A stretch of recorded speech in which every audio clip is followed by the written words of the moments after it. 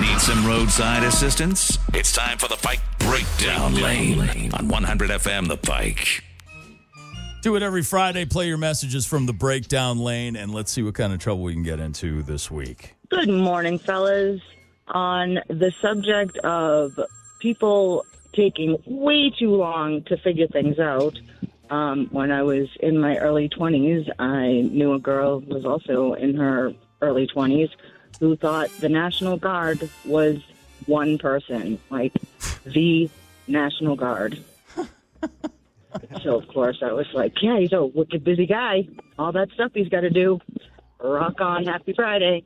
I think we talked about that yesterday, right? People like who thought a birthday suit was an actual suit you wore on your birthday, and then the guy who thought hump day meant had nothing to do with the middle day of the that week. you did it. the day that you humped, and then he got offended by people saying it in his office. And Someone thought Rhode Island was actually an island. They didn't learn it wasn't an island until they were 53. Yeah, there was something that I did learn that was on that list, though, that a quart is a quarter of a gallon. I never knew that. Oh, really? Yeah, I didn't know what a quart was. I just thought it was a unit of measurement. I didn't know that until I think I was in like middle school, and the only reason why I learned it was watching a Marx Brothers movie. Really? Yeah, Really? because I forget which one it was. It was some reporter talking to Groucho Marx, and he said something that Groucho had said, and he said, and quote, quote, quote. And he goes, add another quote, and you'll have a full gallon.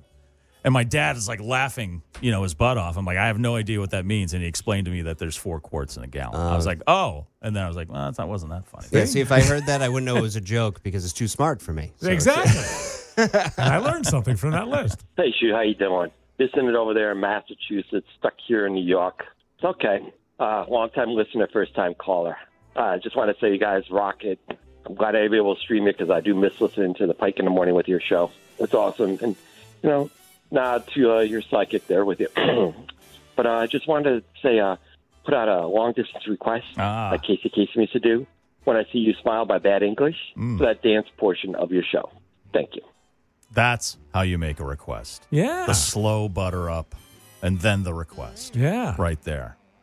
Steve Areno used to do that, but then now he thinks he can just push us around. When he says he's stuck in New York, is he in traffic? I mean, most likely. There's a lot of traffic there. Yeah. I can understand. It could take a minute. Yeah. Hopefully he's listening on that Pike app. You can listen to us anywhere in the world. Is he stuck in jail? I mean, why is he? We will get... I need more info. We'll get that Bad English request on for you since you buttered us up so nicely.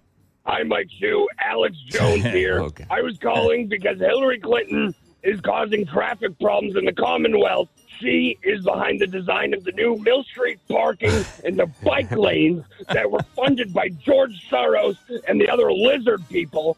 And they're putting rattlesnakes in the back seats of cars as a distraction so that nobody notices that Mick Jagger is walking around the North End looking for another place to set his second Coconut Grove fire.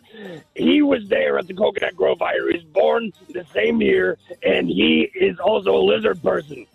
I mean, seriously, look at Mick Jagger. He's a lizard person. He looks like a lizard, and so doesn't the rest of his band members, and they're all trying to bring back the Coconut Grove fire. Was he born the same year as the Coconut Grove fire? He's old. He was spotted yesterday afternoon walking around in the North End. That makes sense. He likes to do that now. He does little Instagram videos in every city he goes to. He's kind of walking around, hanging out, trying to be low key as Mick Jagger can be. But and the Stones played Gillette last night. I have nothing but good reports so far on people who went to that show. Did you see the video of the people who were there in the parking lot dancing and there were some, people in their 80s. There were some old people. I believe I saw it at Neil Young. It looked like a senior center bus pulled up.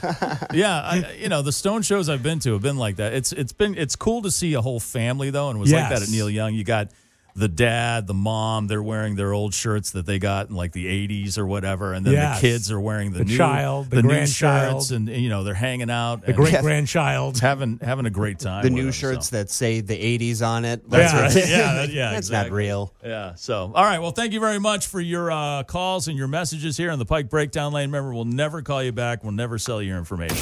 You can call the Pike Breakdown